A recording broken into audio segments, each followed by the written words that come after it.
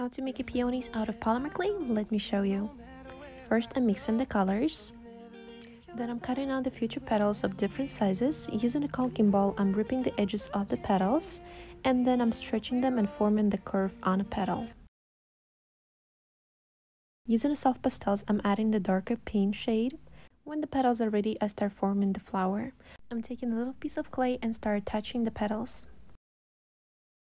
1, 2, 3. Adding more soft pastels. And the next layer of the petals.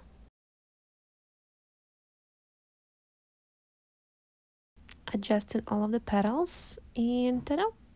Here are the peonies.